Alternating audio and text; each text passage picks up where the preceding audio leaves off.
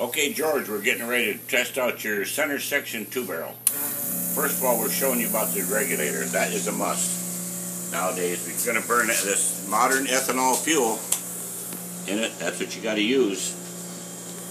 Okay, first I want to talk to you about this blue finish. This is beautiful, but it may come off in the ultrasonic machine. If it does, we need you to tell us what you want to do.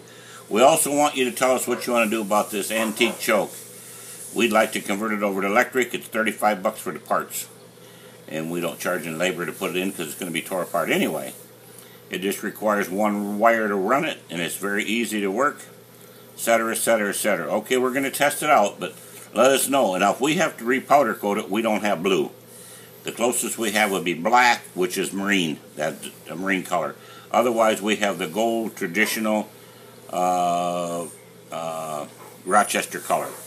Okay, let's see if we can make this thing run. Look in there and see if it's squirting.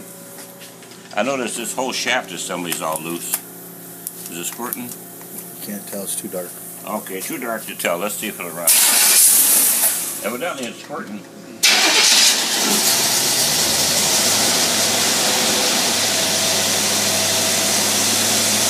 Hey, not a bad running carburetor.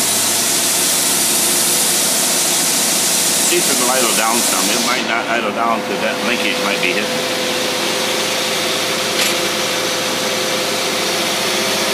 Allen wrench.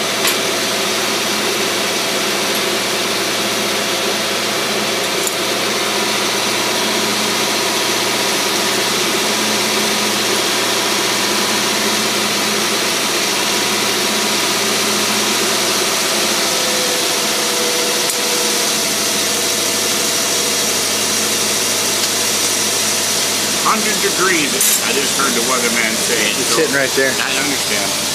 So it must probably be 130 or 40 in here with this motor running. Okay, we're gonna, I don't know if we can throw it in gear or not. That's gonna be a big strain on that motor. Go ahead and throw it in gear real quick. Okay. I don't want to tear that dyno all to pieces back there with it. You're not supposed to throw it in gear when it's revved up that high, above 1,000. But anyway, we got it in gear. We're going to put a load on it.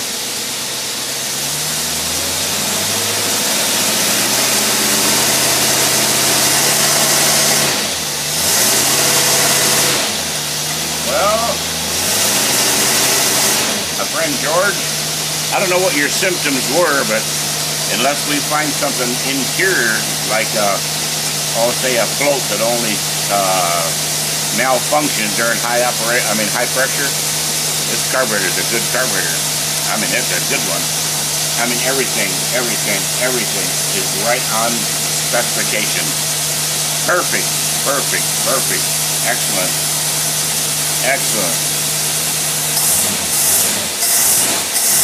Okay, take it out of here.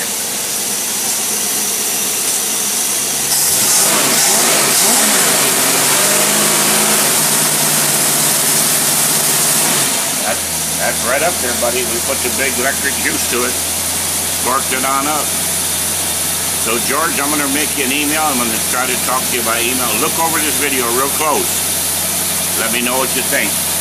Talking about electric choke, powder coating, and so forth. Other than that, you got a good unit.